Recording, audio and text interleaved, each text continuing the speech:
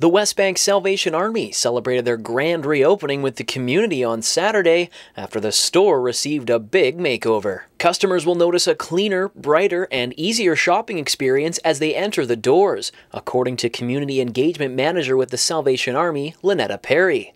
Because of the work the Salvation Army does for the community, she says this organization wouldn't succeed without the help of the community. We have senior meals programs, youth programs, and we have emergency food programs. We provide emergency food and furniture for people in our communities.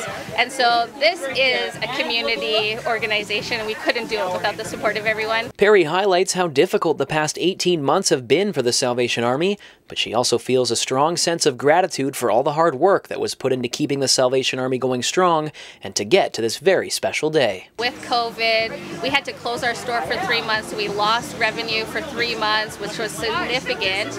And then we went into our Christmas kettle campaign with COVID restrictions, and we had to cancel fundraisers and events. And of course, a really active fire season. So despite those challenges, we were able to make today happen.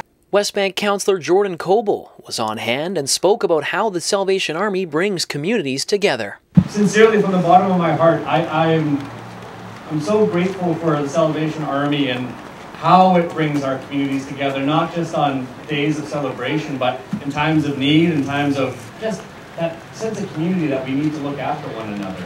The Westbank Salvation Army will happily take donations of anything from clothing, household items, electronics, books, or anything else you're willing to part with. And they're located at 3531 Old Okanagan Highway, and you can actually drop off donations just at the back of the building. Castanet News, Jaden Wozni, West Kelowna.